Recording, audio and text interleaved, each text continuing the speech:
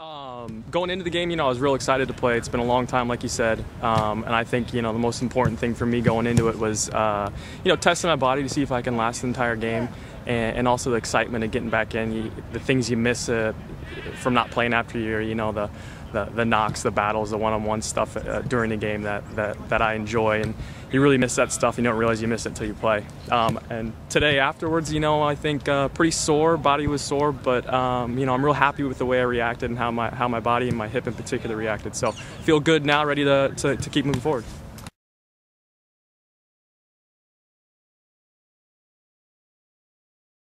Yeah, it has. Like you said, being familiar with the city, being familiar with with the guys on the team that like to mess up interviews. I think it's really helped. Finally, I'm settled into a little house, a little apartment, so now I can give all my attention to getting fully healthy and fit.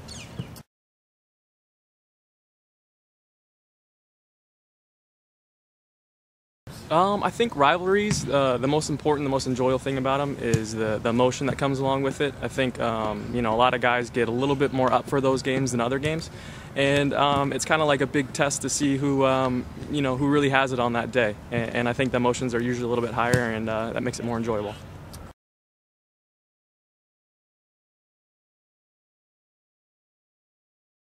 Absolutely. I think that I wouldn't be a professional if I couldn't, sit here and say that I'd be able to come in and play this weekend. And, especially with how my body reacted last week after the Baltimore game, I definitely feel that I can jump in if need be and play a solid and good 90 minutes.